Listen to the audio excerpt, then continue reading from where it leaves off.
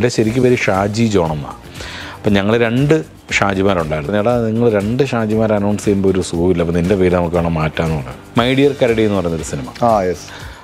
Dupe ഒരു 4-5 കരടിയുണ്ട്, എല്ലാം ഞാനാണ്.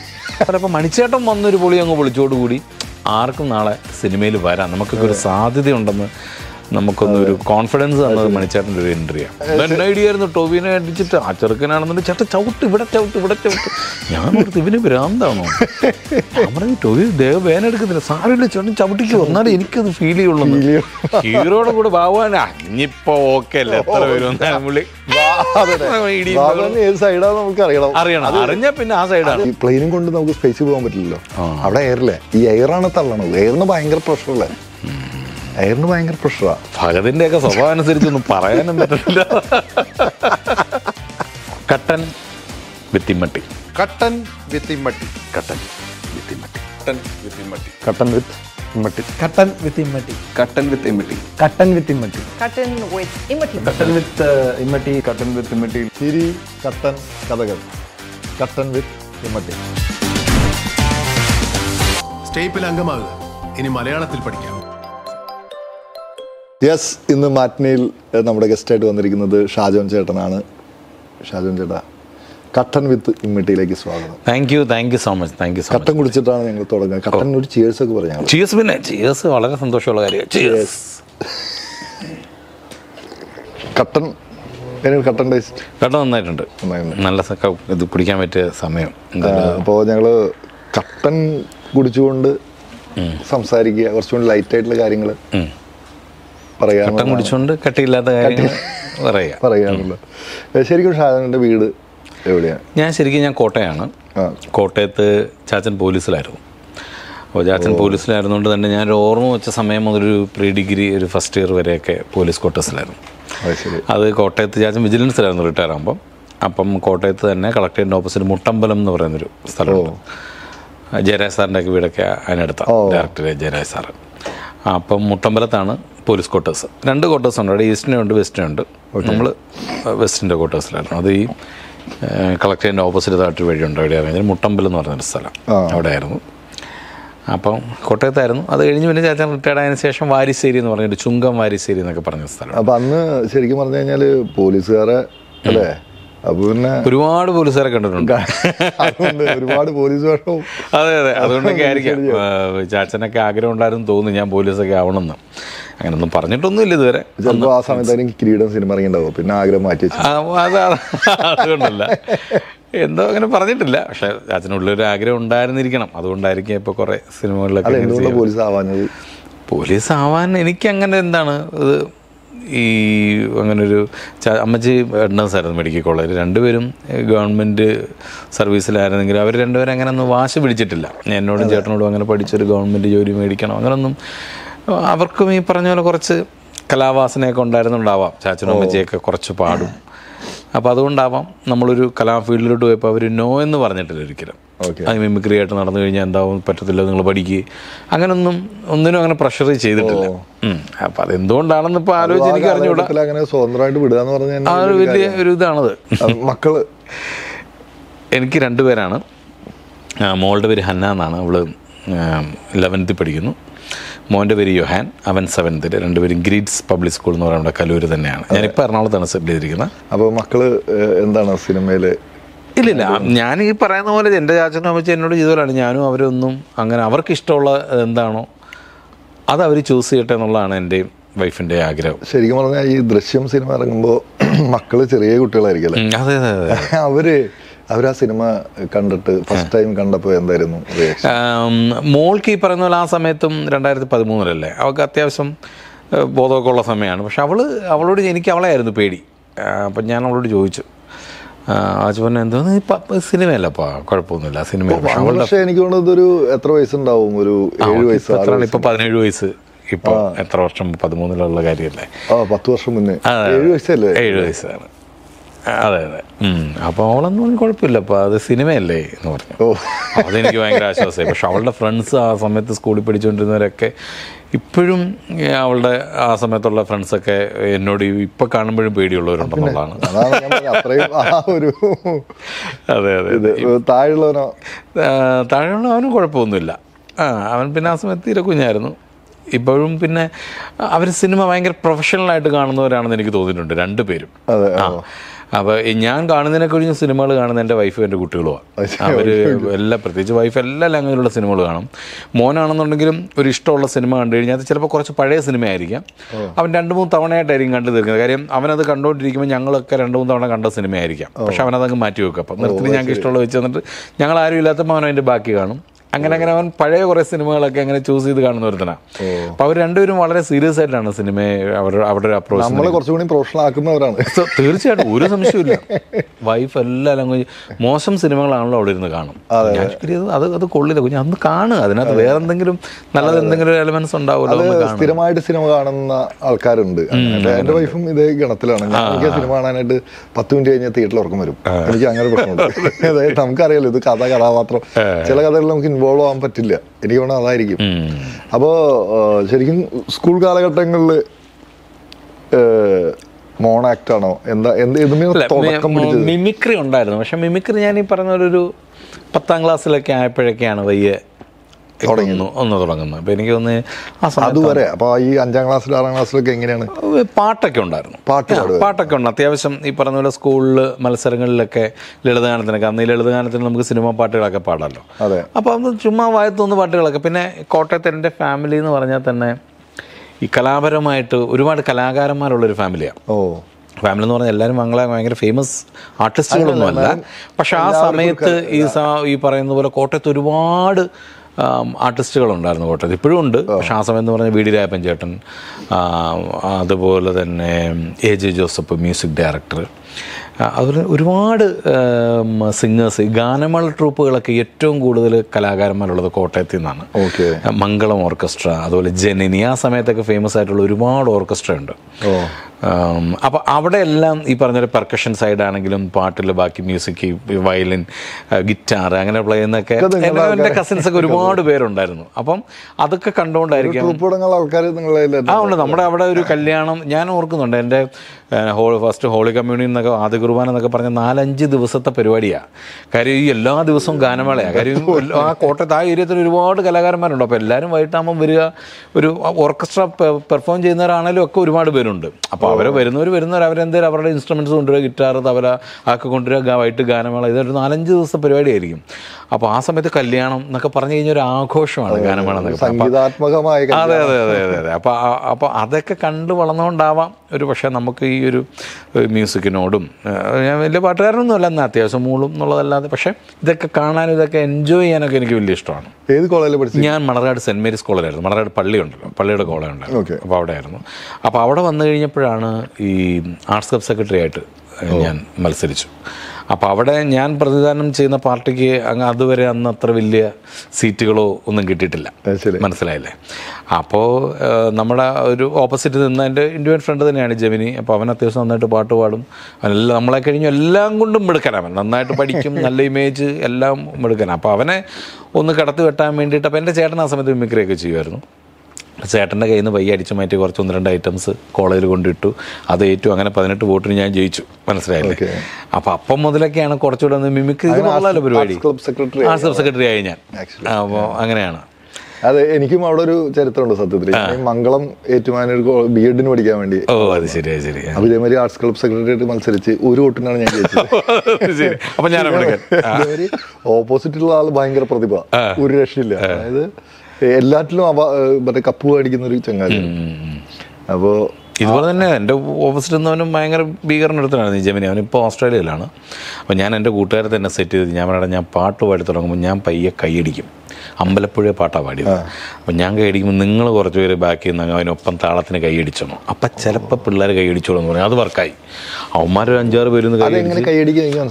അതായത് നിങ്ങൾ പാടുന്നു പുഴേ ഉണ്ണിക്കണ്ണ്. അപ്പം ഞാനിങ്ങനെ കൈയടിക്കുന്നതനുസരിച്ച് ഇവന്മാരൊരു 5-6 പേര് നിന്ന് ബാക്കി നിന്ന് കൈയടിച്ചു തുടങ്ങി. അപ്പോൾ ഇത് കേട്ടിട്ട് ബാക്കി പിള്ളേരും എല്ലാം കൈയടിച്ച്, അപ്പോൾ ഓഡിറ്റോറിയം ഫുള്ളാ കൈയടിച്ച്. അതെ അങ്ങ് ഫുള്ള് കൈയടിച്ച് അങ്ങനെയൊക്കെ അങ്ങ് ജയിച്ച്. പിന്നെ കുറച്ച് അന്നൊക്കെ പിന്നെ ഇങ്ങനെ ചിരിഞ്ഞ് നിന്നാൽ മോഹൻലാൽ മമ്മൂട്ടി അതൊക്കെയാണല്ലോ, അതൊക്കെ അത്ര മതി. അപ്പോൾ അങ്ങനെയൊക്കെ അങ്ങ് ജയിച്ച്. അപ്പോൾ അങ്ങനെയൊക്കെയാണ് ഒരു മിമിക്രിയോട് കൂടുതൽ. പിന്നെ ഈ പറഞ്ഞ പ്രീ ഡിഗ്രി എല്ലാം കഴിഞ്ഞിറങ്ങി പിന്നെ ചേട്ടനൊക്കെ ഒരു അമ്മച്ചി ടീമൊക്കെ ഉണ്ടായിരുന്നു കോട്ടയത്ത്, ഒരു പ്രണവം എന്ന് പറയുന്നൊരു ടീമുണ്ടായിരുന്നു. അപ്പം പിന്നെ അവരുടെ കൂടെ ഒരാൾ ഒരു ദിവസം ഈ നമ്മുടെ ഗോഡ് ഫാദറൊക്കെ ഇറങ്ങി, എൻ പിള്ള സാർ ഭയങ്കര ഹിറ്റായിട്ട് നിൽക്കുന്ന സമയമാണ്.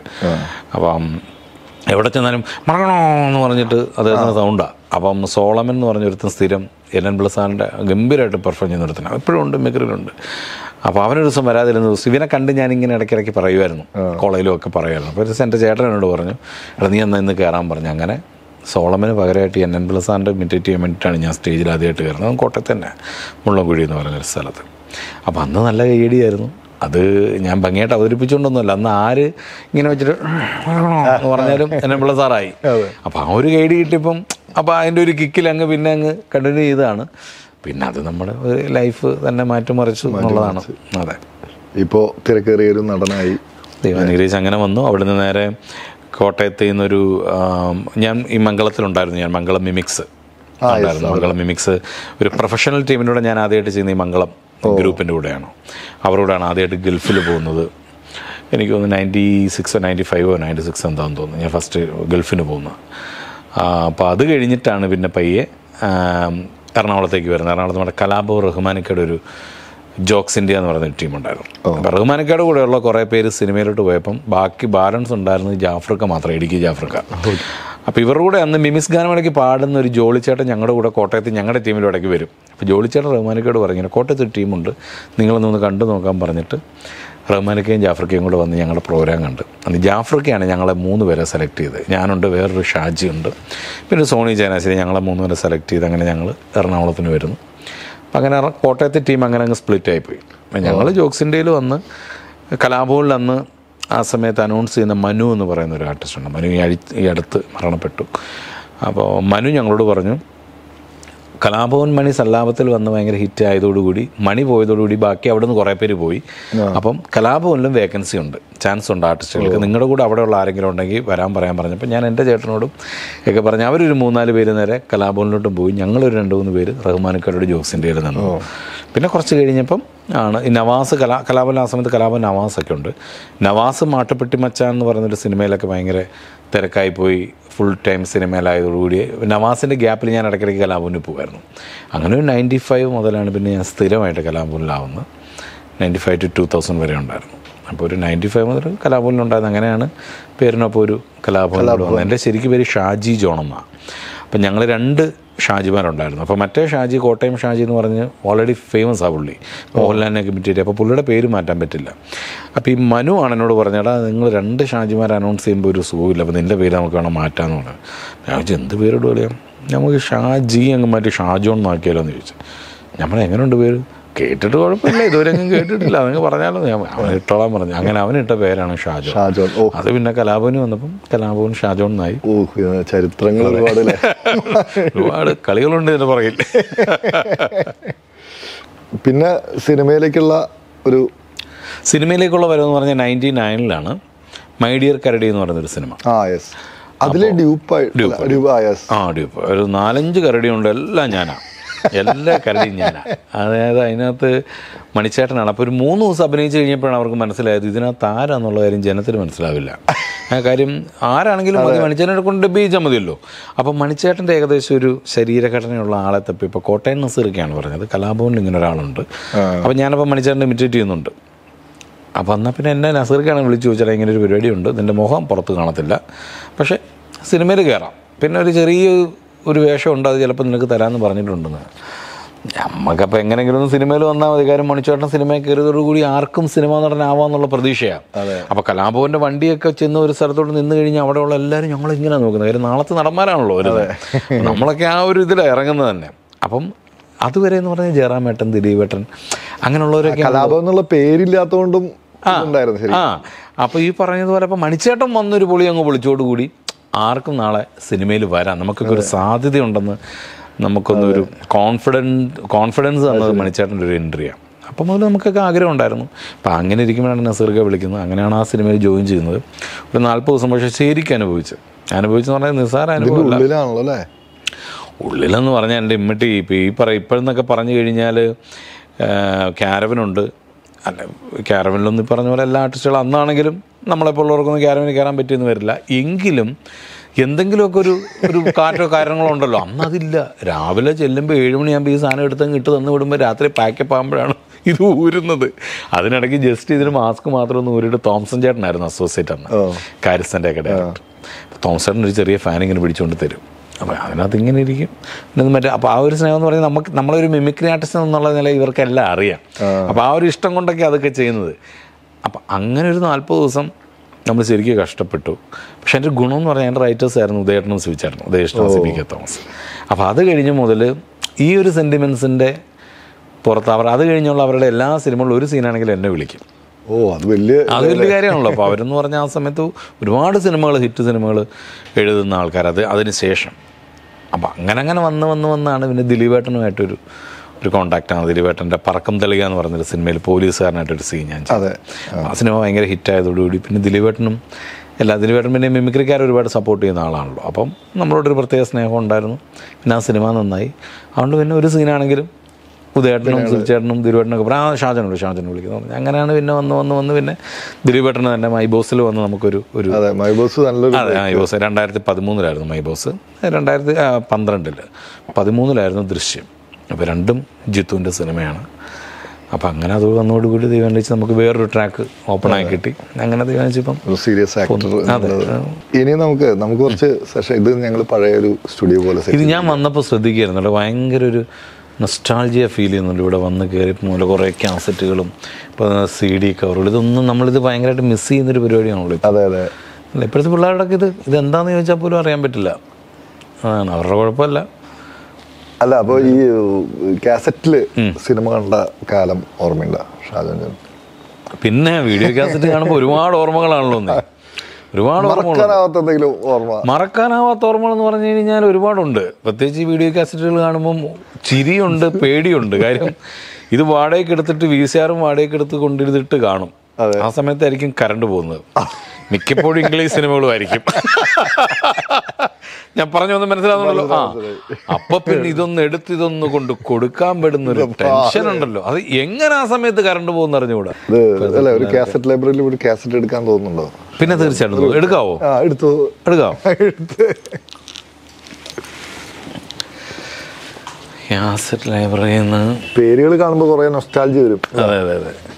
തളിരിട്ടകിനാക്ക് മൂർഖനൊക്കെ ഉണ്ടല്ലേ? അതെ, മൂർഖൻ, ഷോല തന്നെ അറിയാം. ഷോല എനിക്ക് ഒരുപാട് ഇഷ്ടമുള്ള സിനിമ. ഷോല ഇവിടുന്ന് തിയേറ്ററിൽ നിന്നാണ് കാണാൻ. ഞാൻ തിയേറ്ററിൽ നിന്ന് കാണാൻ 75 ഇറങ്ങിയ പടമാണ്. അതെ, 75. ഞാൻ 76 അപ്പം തിയേറ്ററിലല്ല. അതിനുശേഷം TV വന്നപ്പോൾ കണ്ടുള്ള ഓർമ്മയുള്ളൂ. പക്ഷെ എനിക്ക് ഭയങ്കര ഇഷ്ടമുള്ളൊരു സിനിമയാണ്. കാര്യം ഇപ്പോഴും അതിൻ്റെ ഒരു ഫയർ ഇങ്ങനെ കിടക്കുന്ന ഒരു തരംഗമായിരുന്നു. പിന്നെ തീർച്ചയായിട്ടും ഇപ്പോഴും അതിൻ്റെ ഒരു തരംഗം ഇങ്ങനെ കിടക്കുകയാണല്ലോ. അംജിത് ഖാനും അതുപോലെ ധർമ്മേന്ദ്രയും അമിതാഭ് ബച്ചനും ഒക്കെ. അതുകൊണ്ടാണ് ഇത് സെലക്ട് ചെയ്തത്. ഈ ഷോളനെ പറ്റിയിട്ട് വേറെ വല്ല ഓർമ്മകളുണ്ടോ? ഇല്ല, വേറെ ഓർമ്മകളൊന്നുമില്ല. ഓർമ്മകളെന്ന് പറഞ്ഞു കഴിഞ്ഞാൽ നമ്മൾ ഈ പിന്നെ മിമിക്രിയിലൊക്കെ വന്നതിന് ശേഷം ഒരുപാട് സ്കിറ്റുകളിലൊക്കെ ഈ അംജിത് ഖാൻ്റെ ഈ ഒരു പെർഫോമൻസ് വരുമ്പം എന്തെങ്കിലുമൊക്കെ സ്കിറ്റുകൾ ഇതിങ്ങനെ ആഡ് ചെയ്യാറുണ്ട്. അപ്പോൾ അതുകൊണ്ട് കൂടിയാണ് ഇത് സെലക്ട് ചെയ്യാനുള്ളൊരു കാരണം. പിന്നെ നമ്മുടെ കലാഭ ഇത് അംജിത് ഖാൻ്റെ ശബ്ദം എടുക്കും. ഞാൻ എടുക്കില്ല. കിത്തനീ ഗോലി എന്നൊക്കെ പറഞ്ഞ ഡയലോഗ്സ് ഒക്കെ ഉണ്ടല്ലോ, തീൻ ഗോലി എന്നൊക്കെ പറഞ്ഞിട്ട്. അപ്പം അതൊക്കെ പിന്നീട് വന്നപ്പോൾ ഒരുപാട് ഓർമ്മകളുണ്ട്. അതാണ് ഒരു കാലഘട്ടത്തിൽ ഈ അംജദ് ഖാൻ ഉള്ള പടങ്ങൾ നമ്മൾ കാണുള്ളൂ. അതെ,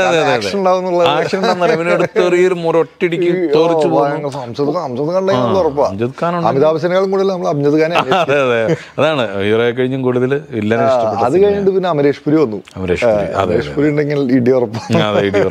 അത് വേറൊരു അതേമാതിരി തന്നെ നമ്മൾ മലയാളത്തിൽ അങ്ങനെ ഒരു ഇതുണ്ടായിരുന്നു, ത്യാഗരാജൻ എന്ന് പറയുന്ന ആർട്ടിസ്റ്റ്. മറ്റേ ഈ ന്യൂഡൽഹിയിലൊക്കെയുള്ള ന്യൂഡൽഹി എന്തെങ്കിലും ആ പുള്ളി വന്നു കഴിഞ്ഞാൽ എന്തൊരു പരിപാടി. പിന്നെ നമ്മൾ സൈഡ് നിന്നെന്ന് പറഞ്ഞു കഴിഞ്ഞാൽ ബാബു ആന്റണിയാണ്. ബാബു ആന്റണി ചേട്ടൻ ഉണ്ടെന്നുണ്ടെങ്കിൽ ആ ടീം ജയിക്കുമെന്ന് നമുക്ക് ഉറപ്പാണ്. ഹീറോയുടെ കൂടെ ബാബു ആന്റണി ഇനിയിപ്പോ ഓക്കെ അല്ലേ, എത്ര വരും പുള്ളി ഏത് സൈഡാന്ന് നമുക്ക് അറിയണം. അറിഞ്ഞാൽ പിന്നെ ആ സൈഡാണ്. ഒരു സിനിമയിൽ എനിക്ക് ടെൻഷൻ ഉണ്ടായത് കൗരവറിലാണ്. പുള്ളിക്കാരൻ ഏത് സൈഡാന്ന് പറയാൻ പറ്റില്ല. കാരണം ആദ്യം മമ്മൂക്കരൊപ്പായിരുന്നു, പിന്നെ തിലകൻ ചേട്ടനൊപ്പം അങ്ങോട്ട് മാറി. ആകെ ബാബു ആന്റണി അവിടെ പോയതോട് നമ്മൾ ടെൻഷൻ. കൂടിക്കാഴ്ച എന്നൊക്കെ പറഞ്ഞ സിനിമയുണ്ട് ജയറാമേട്ടൻ്റെ ഒക്കെ. അതിനകത്തൊക്കെ എന്ത് രസമായിരുന്നു ഇവര്. ഇപ്പോഴും നമുക്ക് അങ്ങനെ കറങ്ങി നിങ്ങൾ ആ ഏരിയയിലേക്ക് അല്ലേ. അതോ ഈ പറഞ്ഞ പോലെ അവരോടൊക്കെ ഒപ്പം അഭിനയിക്കാൻ ഉണ്ടെങ്കിൽ അവിടെ ഇടി ഉറപ്പാണ് വില്ലൻ. നമ്മളെ എന്നെ കുറിച്ച് പറഞ്ഞു കേട്ടിട്ടുള്ളത് ദൃശ്യത്തിന് ശേഷം ഇവരുടെ അവിടെ ഒന്ന് കൊണ്ട് ഒരു നോട്ടം നോക്കി കഴിഞ്ഞാൽ പേടിച്ച്. അതെ, ഹീറോയെ ഇടിച്ച ആ സിനിമ ഹിറ്റാവും എന്നൊക്കെയാണ് ആൾക്കാർ പറയുന്നത്.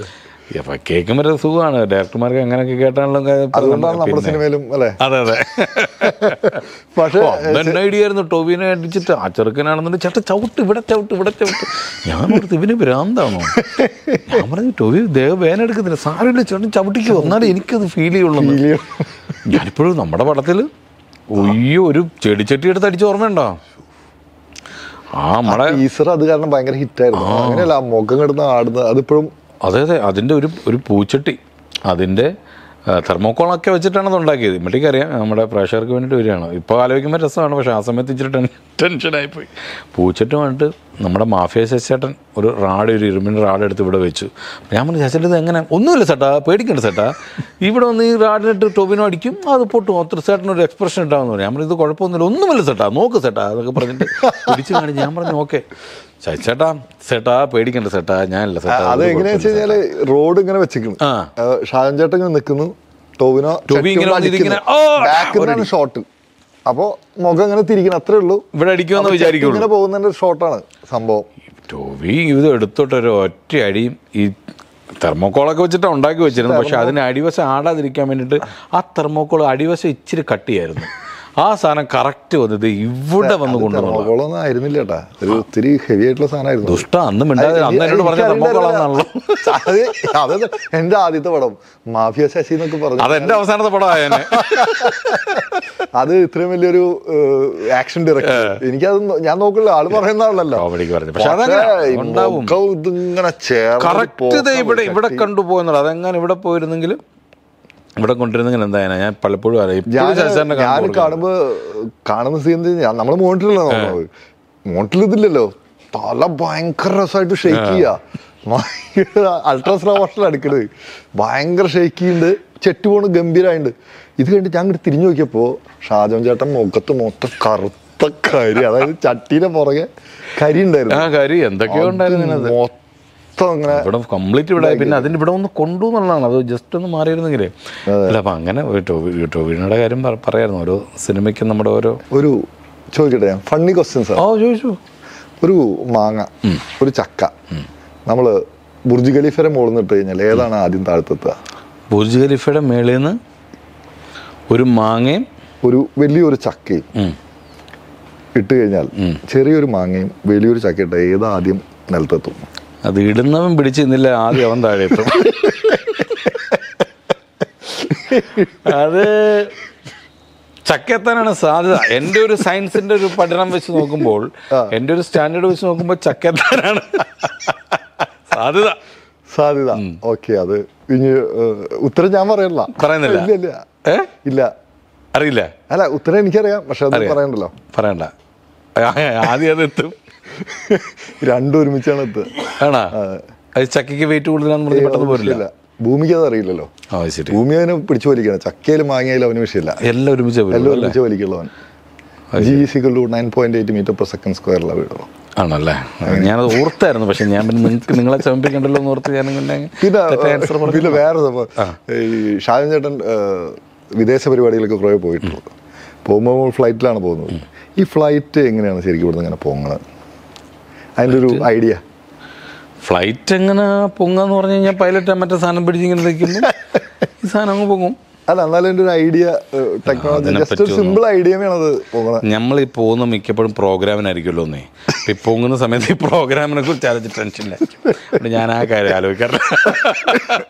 അതുകൊണ്ട് ഇമ്മട്ടി സാർ തന്നെ അങ്ങ് പറഞ്ഞോളൂ. അല്ല അത് ഞാൻ പിന്നീട് പറയാം. അല്ല അത് പറ. ഞാനും അത് തന്നെയാണ് ആലോചിച്ചോണ്ട്. അതായത് അതിൻ്റെ ഒരു ടെക്നോളജി ഇങ്ങനെയാ പറയണ അവര്. അതായത് ഇപ്പൊ നമ്മള് ഒരു പേപ്പർ കൂടെ വെച്ചു നേരിക്കുക. ഈ പേപ്പറിന്റെ മീതിയുള്ള എയർ മാറ്റി കഴിഞ്ഞാൽ അടിയിലത്തെ എയർ ഇങ്ങനെ പൊക്കും. ഒരു പേപ്പർ എടുത്തു ഈ പേപ്പർ, ഇതിന് മുകളിലത്തെ എയർ വാക്യുവേറ്റ് ചെയ്ത് കഴിഞ്ഞാൽ ഈ എയർ പ്രഷർ കാരണം ഇത് പോകും. മനസ്സിലായ? അപ്പൊ ഈ ഫ്ലൈറ്റിന്റെ മേളത്തെ ആരാ കളയുന്നത്? അതിനാണ് ഈ പ്രൊപ്പല്ലർ പോലെ വെച്ചിരിക്കണേ, എയറിനെ ഇങ്ങനെ റിമൂവ് ചെയ്യണത്. അത് താഴെയല്ലേ വെച്ചേക്കുന്നത്? അതെ, താഴെ മീൻസ് അതാ ഇതുമ്മയാണ് വെച്ചിട്ടുള്ളത്. ആ വിങ്സില് താഴെ വെച്ചേക്കുന്നു. അത് മേളിൽ വെച്ച് കഴിഞ്ഞാൽ കുറച്ച് എളുപ്പമായിരുന്നു. അല്ല, അതിനൊരു എയർ ഫ്ലോ ഉണ്ടാക്കിയാണ്. പല കാര്യങ്ങളും ഇവിടുത്തെ പരിപാടി ശരിയല്ല എന്ന് പറയുന്നതാണ്. താഴെ അതുകൊണ്ടാണ് ഇപ്പോൾ ഈ പ്ലെയിനും കൊണ്ട് നമുക്ക് സ്പേസിൽ പോകാൻ പറ്റില്ലല്ലോ. അവിടെ എയറില്ലേ, ഈ എയറാണ് തള്ളണത്. എയറിന് ഭയങ്കര പ്രഷറല്ലേ, എയറിന് ഭയങ്കര പ്രഷറാ. അടുത്ത പ്രാവശ്യം പോകുമ്പോൾ അത് നോക്കണം. ഇങ്ങനെ തന്നെയാണോ ഇമ്മട്ടി പറയുന്നത്? ശരിയാണോ? അത് ഇമ്മട്ടി എയറില്ലാത്തടത്തേക്ക് പോകാൻ വേണ്ടി റോക്കറ്റ് ഉപയോഗിക്കുന്നത്. റോക്കറ്റ് ഉപയോഗിക്കാം. ഓക്കെ. ഈ റോക്കറ്റില് കഴിഞ്ഞില്ലല്ലേ സയൻസ് ഫിസിക്സ് പഠിച്ചുകൊണ്ടെങ്കിൽ അതിലത്തെ കുറച്ച് വെരി ഗുഡ് എനിക്കറിയാലോ. അതായത് റോക്കറ്റ് പോകുന്ന ഒരു ഇത് ന്യൂട്ടന്റെ ചലനനിയമം അനുസരിച്ചിട്ടാണ്. ന്യൂട്ടന്റെ ചലനനിയമം അനുസരിച്ചിട്ടാണ് പോകുന്നത്, റോക്കറ്റ് പോകുന്നത്. ഏത് നിയമമാണെന്ന് അറിയാതെ? ഏത് നിയമമാണ്? എന്നോടോ ദാസ?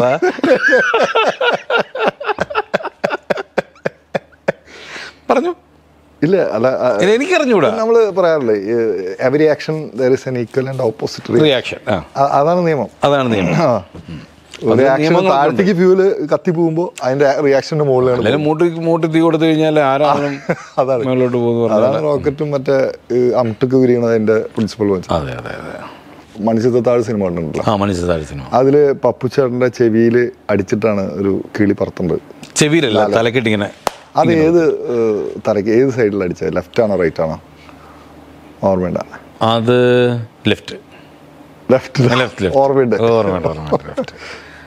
ലെഫ്റ്റ് അല്ലേ? ആണോ? തലയുടെ ലെഫ്റ്റ് സൈഡാ. അങ്ങനെയാണ് ഞാൻ വേറെ ചോദിച്ചു കേട്ടോ. മഹേഷിന്റെ പ്രതികാരത്തില് ഇതേമാതിരി ഫസ്റ്റ് ചെരുപ്പിട്ടിട്ടാണ് തുടങ്ങുന്നത് ആ സിനിമ. ചെരുപ്പാണല്ലോ അതിലത്തെ വിഷയമായിരുന്നു. അതിൽ ഏത് കാലത്തെ ചെരുപ്പാണ് ആദ്യം, ലെഫ്റ്റ് റൈറ്റ്? ഒരു സാധ്യത വെച്ചിട്ട് എങ്ങനെയാ? സാധ്യത വെച്ചിട്ട് ഇട്ട് തുടങ്ങുന്ന വലതായിരിക്കും. വലത്തേക്കാരിടാനാണ് സാധ്യത. അതെന്താ അങ്ങനെ വരുന്നത്? എനിക്ക് നമുക്ക് ഏറ്റവും എന്താണ് നമ്മൾ ആദ്യം ഇടുന്നത്. ഇപ്പൊ എവിടെ പോകാനാണെന്നുണ്ടെങ്കിലും, പക്ഷെ നമ്മൾ എവിടെ പോവാണെങ്കിൽ നമ്മൾ ഇടതുകാലല്ല ആദ്യം ഇട്ടു. അല്ല, എനിക്കൊന്ന് ഊരിടുമ്പോൾ എനിക്കൊന്ന് ലെഫ്റ്റ് ഇങ്ങനെ ഊരിടുന്നു. പോകുന്നിടത്ത് ഇങ്ങനെയാന്ന് തോന്നുന്നു. ഇനി ഭഗതിന്റെ ഒക്കെ സ്വഭാവം അനുസരിച്ചൊന്നും പറയാനും പറ്റില്ല. അല്ല, എനിക്ക് വലതാന്ന് തോന്നുന്നു.